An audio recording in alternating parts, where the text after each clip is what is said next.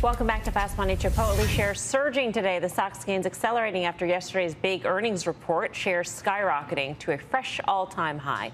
Wedbush analyst Nick Setyan joins us now on the Fast Line. He raised his price target by nearly 6% today, saying the stock could hit $2,200 in the next year. Nick, great to have you with us.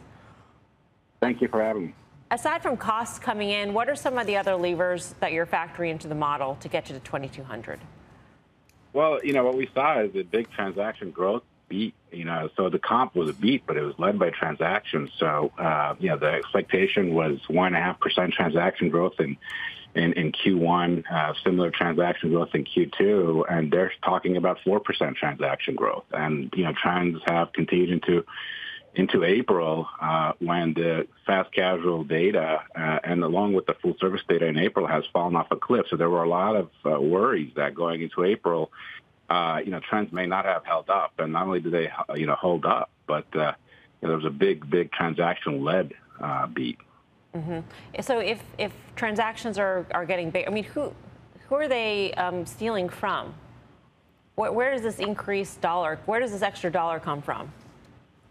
Yeah, I think there's a big trade down from full service. And, not only do they talk about, the higher income, cohort seeing higher frequency from the higher income cohort, but they had talked about a slowdown in the lower income cohort in the second half of 22.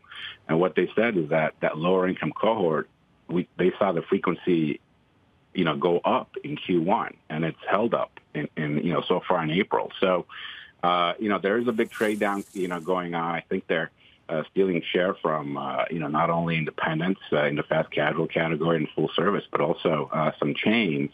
And also, I think, across QSR, with the exception of McDonald's, everyone else is seeing negative transactions as well. So there's some of that shift going on as well. All right, Nick, great to get your take. Thank you. Nick Setyan of Wedbush. Guy. It's interesting. I mean, I think it's the right time to take profits in the stock. Traded 5-6 times normal volume. I love the company. We collectively is name we've liked, but it's run a lot, and it's going to come back down to some semblance of reality. It's happened before. But remember we had Jim Osmond on the show a couple of weeks ago, and he talked about spinoffs. Remember, this was in 06, I think, a spinoff out of McDonald's, and everybody just sort of discarded it. We probably did as well. But there's value in that. I bring it up because J&J is about to do similar. So it's just something to keep in mind. Yeah. So they hit on everything. Transactions were up. Transaction prices were up. Margins were up. I think they jumped from 20 to 25%. And that was on the back of, I think they accredited avocado pricing went down. Yeah. But so I think, I don't know if I probably, would have sold this stock. I wouldn't have expected it to rally like this. I would have sold it ahead of earnings. But what's the real story here? Is it growing the scale? I think opening up new stores. So those are catalysts that are probably still out there.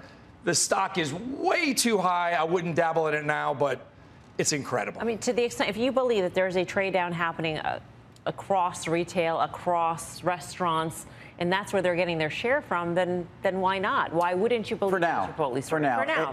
And I think there is, and they talked about it, and they talked about also the frequency of the more affluent diner, whatever we're calling the person that walks into CMG guy. What do we call you? I don't know what that means. What do we call you? I don't know. It means a human being. I don't know, hungry, smart. But let's get back to the analysis. So what you hear from the analyst community is they're raising their prices based upon an addressable market size. A lot of them actually base it upon what they think of the percentage of the addressable market they can get. And I do think that addressable market's, you have to tell me in this environment where they've been able to raise prices 25% over the last couple of years and other people have priced down. And I think this is as good as it gets, but I've said this before.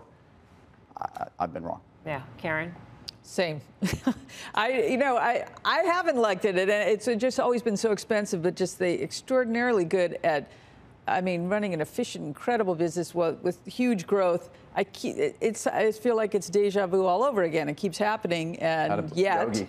What? Nice you got to go with Yogi, right? And yet, here we are. So I get your question. Is there a lot more to come on this trade down trade? Because if you see it happening, you believe it's happening, and that's why you like Walmart, and that's why you like, McDonald's or whatever other restaurant or place you like, then why not here? Well, every once in a while we see they miss, And then, so they miss whatever the amount of the miss is, times the multiple contraction, and that becomes a big hit. But you've been right to stay in it all the way. I've missed hundreds of points.